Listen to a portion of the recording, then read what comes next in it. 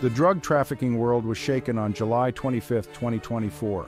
Ismael El Mayo Zambada, a titan of the Sinaloa cartel, was arrested. This wasn't just another arrest. El Mayo was a legend, a phantom who had evaded authorities for over 5 decades. His influence on the drug trade, particularly in his home country of Mexico, was immense. He was the last of a dying breed, a symbol of the old guard of cartel leaders. El Mayo's arrest marked a turning point in the story of the Sinaloa cartel and the broader war on drugs. It signified the potential collapse of an empire built on cocaine, heroin, and marijuana trafficking. With El Chapo behind bars and El Mayo apprehended, the future of the cartel was uncertain. Would it crumble under its own weight, or would a new leader rise from the ashes?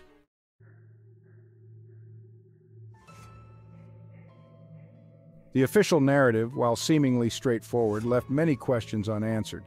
Inconsistencies and gaps in the timeline fueled suspicion. Rumors swirled, each more outlandish than the last. Had El Mayo struck a deal with the DEA?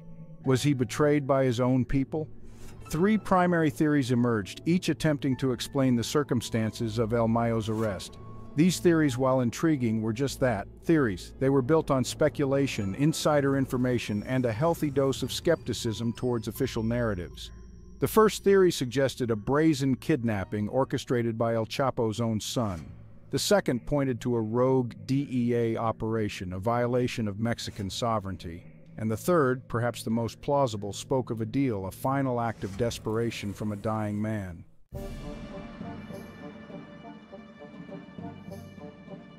Unraveling the truth behind El Mayo's arrest required navigating a complex web of information, misinformation, and outright propaganda. It demanded a critical eye, an understanding of the players involved, and a healthy skepticism towards any single narrative. The world of drug trafficking is notoriously opaque, shrouded in secrecy and fueled by violence. To understand the events leading up to El Mayo's arrest, one must delve into the history of the Sinaloa cartel, its internal power struggles, and its complex relationship with the DEA. This is not a simple story of cops and robbers. It's a saga of betrayal, ambition, and the high cost of power. We know that consuming news can be a challenge due to the diverse ideologies and perspectives that each of us may have. However, there is a tool for this problem: Ground News, the sponsor of this video and the tool that helped me to contrast much of the information presented here and in other videos. We recommend you subscribe.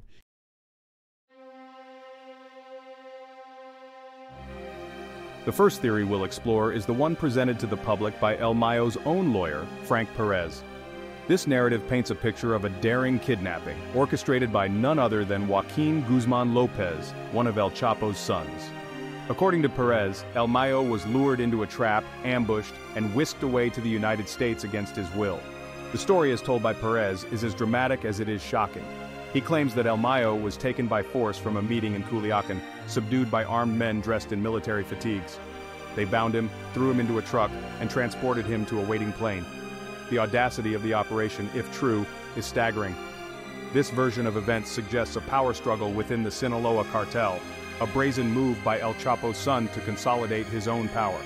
It implies that El Mayo, despite his legendary status, was vulnerable, a target for ambitious rivals within his own organization. But is this narrative, as compelling as it may seem, truly credible?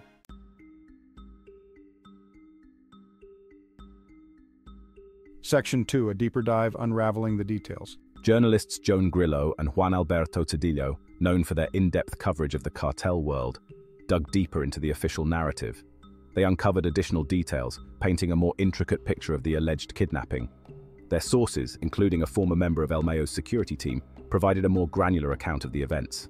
According to their investigation, El Mayo had traveled to Culiacan for medical reasons and was scheduled to meet with Joaquin Guzman Lopez and a Sinaloan politician, Hector Melesio Cuen. However, the meeting was a ruse, a carefully orchestrated trap set by El Chapo's son. Upon arriving at the designated location, El Mayo and his bodyguards were ambushed by Guzman Lopez's men. The assailants overpowered El Mayo's security detail, leaving several bodyguards missing. El Mayo was then driven to a ranch, forced onto a plane, and flown to the United States. The operation, as described, was precise, professional, and executed with chilling efficiency. But even with these added details, doubts lingered.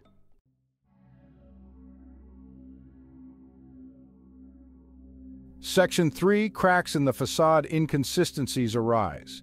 Despite the detailed accounts provided by Perez and corroborated by Grillo and Cedillo, inconsistencies began to emerge. One glaring discrepancy involved the murder of Hector Malacio Cuan, the politician who was supposed to meet with El Mayo. Cuan was killed on the same day as El Mayo's arrest, gunned down in an apparent robbery. While authorities claimed the murder was unrelated to El Mayo's capture, the timing was too coincidental to ignore. It raised the possibility that Cuan's death was not a random act of violence, but rather a calculated move by Guzman Lopez to silence a potential witness or eliminate a rival within the cartel. Further investigation into the flight path of the plane that transported El Mayo revealed additional discrepancies. Initial reports claimed the plane departed from Hermosillo, Sonora. However, evidence emerged suggesting the plane actually took off from Chihuahua, a detail that contradicted the official narrative. These inconsistencies, while seemingly minor, cast doubt on the overall credibility of the kidnapping story. They suggested that the truth was more complicated, that there were hidden motives and players yet to be revealed. Section 4. The silence after the storm, a glaring omission. The lack of retaliation from El Mayo's faction within the Sinaloa cartel was compelling evidence against the kidnapping theory. El Mayo's son, Mayito Flaco, was a powerful figure. It seemed unfathomable that he would allow such an attack on his father to go unanswered. The Sinaloa cartel was known for its swift and brutal response to threats. When Ovidio Guzman was captured, the cartel unleashed violence, forcing his release. The lack of a similar response for El Mayo was telling. It suggested a more nuanced situation than a simple kidnapping.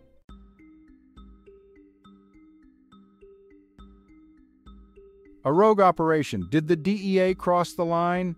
The second theory surrounding El Mayo's arrest is as controversial as it is intriguing. It suggests that El Mayo and El Chapo's son were apprehended not by Mexican authorities or rival cartel members, but by U.S. DEA agents operating illegally on Mexican soil. This theory, while seemingly far-fetched, gains traction when considering past transgressions in the murky world of drug enforcement. I dismiss the official narrative as a fabrication, a carefully constructed lie designed to mask a blatant violation of Mexican sovereignty. The DEA, driven by its mandate to dismantle the Sinaloa cartel, resorted to extraordinary and illegal measures to secure El Mayo's capture. This theory hinges on the belief that the DEA, with its vast resources and international reach, is capable of operating outside the law when it deems necessary. It suggests that the agency, in its pursuit of justice or perhaps driven by other motives, is willing to disregard international norms and bilateral agreements. If true, this would represent a serious breach of trust between the United States and Mexico. It would raise questions about the extent of U.S. influence within Mexico and the lengths to which its agencies are willing to go to achieve their objectives. The theory of a rogue DEA operation is not without precedent. In 1990, Dr. Humberto Alvarez Machain was kidnapped from his office in Guadalajara. The kidnappers were working for the DEA. Machain was accused of torturing and murdering DEA agent Enrique Kiki Camarena but was released. The case sent shockwaves through U.S.-Mexico relations. It exposed the DEA's willingness to operate outside the law. The U.S. government eventually apologized, but the incident left a lasting scar.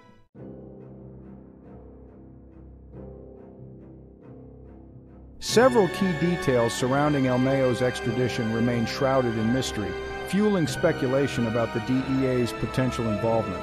The plane used to transport El Mayo and El Chapo's son, a Beechcraft King Air 250, has become a focal point of the investigation. According to reports, the plane's registration number was cloned, a common tactic used by drug traffickers to evade detection. If the DEA was indeed involved in El Mayo's capture, the use of a plane with a cloned registration raises several questions. Did the DEA knowingly use a plane with false documentation? If so, who supplied the aircraft and what was their motive? The answers to these questions could shed light on the extent of the DEA's involvement and the potential complicity of other actors. Furthermore, the identity of the pilots who flew the plane remains unknown.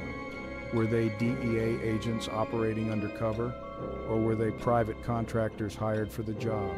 The pilots, if found, could provide valuable information about the operation and those who orchestrated it. The lack of transparency surrounding the plane, the pilots, and the cloned registration only adds to the suspicion surrounding El Mayo's arrest.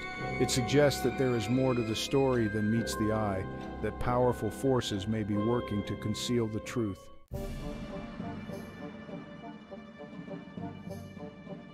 Section 4. A bridge too far? The limits of U.S. power in Mexico.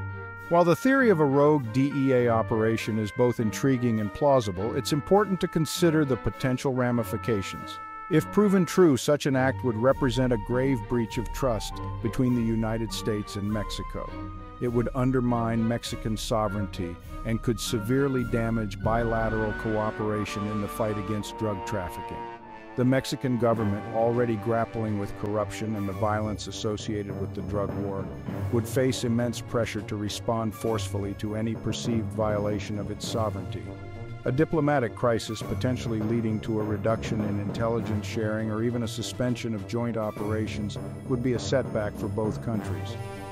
Furthermore, the DEA's credibility would be severely tarnished if it were revealed that the agency had engaged in illegal activities on foreign soil.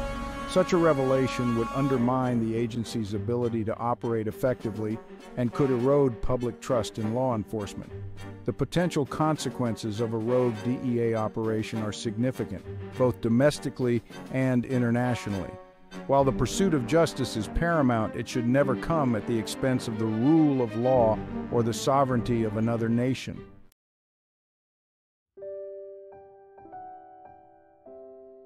The pull of family. El Mayo's surrender was driven by a powerful force, the love for his children. At 76, facing declining health, he may have chosen surrender to reunite with his family. This theory paints a more human portrait of the cartel boss. It suggests a deep-seated longing for family, a desire for connection. El Mayo's children were entangled in his web. His son, El Vicentillo, turned state's witness, bringing relief and heartache. Another son, Serafin, faced legal troubles. The desire to see his children may have been too strong to resist. This theory resonates with emotional truth. Even those in the darkest corners of society are not immune to the pull of family.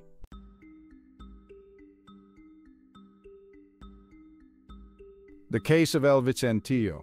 El Mayo negotiating a surrender to see his children has precedent. In 2009, his son, Vicente Zambada Niebla, was arrested and extradited to the U.S. El Vicentillo struck a deal, cooperating for leniency. His cooperation was invaluable to the U.S. government. He provided insights into the Sinaloa cartel and its operations. His testimony helped capture Joaquin El Chapo Guzman. This shows the Zambada family's willingness to engage with U.S. authorities.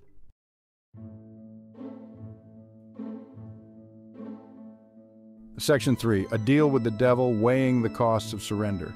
Surrendering to the DEA, even for a man in El Mayo's position, would not have been an easy decision. It would have meant betraying his organization, risking the wrath of his former associates, and accepting the inevitability of spending his remaining years behind bars. The decision to surrender, if that's indeed what transpired, would have been a calculated gamble, a weighing of potential costs and benefits. On the one hand, surrender offered El Mayo a chance to see his children, to mend fractured relationships, and to potentially secure better treatment for his declining health. The U.S. prison system, while far from ideal, offered certain amenities and medical care that might not have been available to him in hiding or in a Mexican prison. On the other hand, surrender meant relinquishing his power, his freedom, and potentially his legacy. It meant becoming a pawn in the hands of his enemies, a source of information to be exploited by the DEA. It also meant facing the scorn of his former allies, those who might view his surrender as an act of cowardice or betrayal. The decision to surrender, if that's what El Mayo ultimately chose, would have been a testament to the power of family, the lengths a father would go to for even a glimmer of reconciliation and connection. It would also be a stark reminder of the high price of a life spent in the drug trade, a world where loyalty is fleeting and the only certainty is betrayal.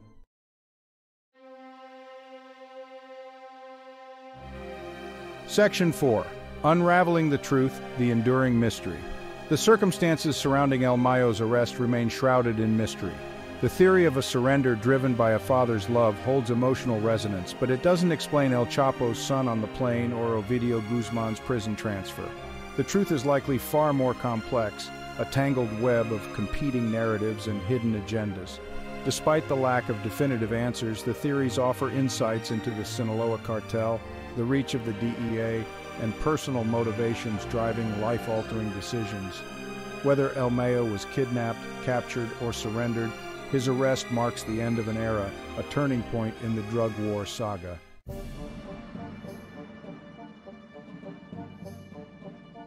Unraveling fact from fiction. Each theory about El Mayo's arrest tells a compelling story. It's crucial to separate fact from fiction and question the motives behind these narratives. The official narrative suggests a power struggle within the Sinaloa cartel.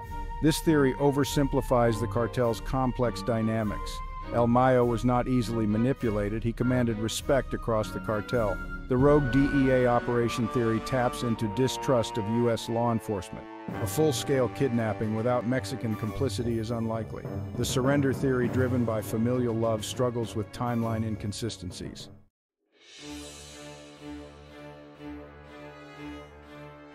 Examining the plausibility of each theory. Consider the weight of evidence, both circumstantial and concrete. The kidnapping theory unravels under scrutiny. Inconsistencies in the flight path raise doubts. The rogue DEA theory lacks concrete evidence. Serious accusations need substantial proof. Without concrete evidence, it remains speculation. A negotiated surrender aligns with El Mayo's pragmatism. His son's cooperation lends credence to this possibility. Unanswered questions cloud the full picture. The truth is likely a combination of factors.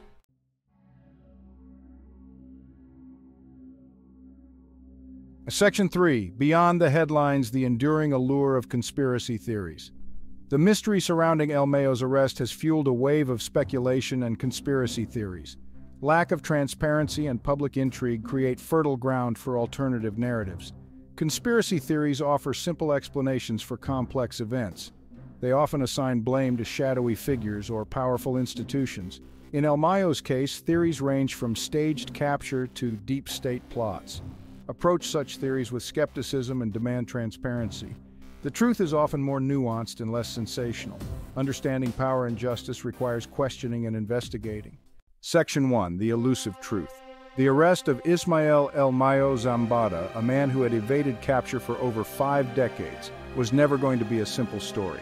The circumstances surrounding his apprehension, the conflicting narratives, and the lingering questions only add to the mystique. Was he betrayed by those closest to him, kidnapped in a brazen power grab by El Chapo's son? Or did the DEA overstep its bounds to secure a high-value target? The truth likely lies within the gray areas, a combination of factors and motivations.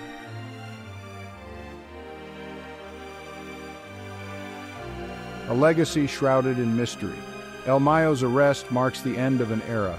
He was the last of a dying breed, a cartel leader cut from a different cloth. El Mayo cultivated an aura of respect among some segments of Sinaloa society. He was seen as a man of his word, a provider for his people. His legacy is intertwined with violence and destruction. The corrosive effects of corruption are the enduring scars left by the cartel's reign. In the end, I'm not trying to tell you what to believe, just presenting the facts so you can decide what makes the most sense based on your perception. That's all for now. I hope you enjoyed it. Subscribe and activate the powerful notification bell so you don't miss any new videos. Follow me on Facebook and Instagram where there is great content every day. Without further ado, I wish you an excellent day.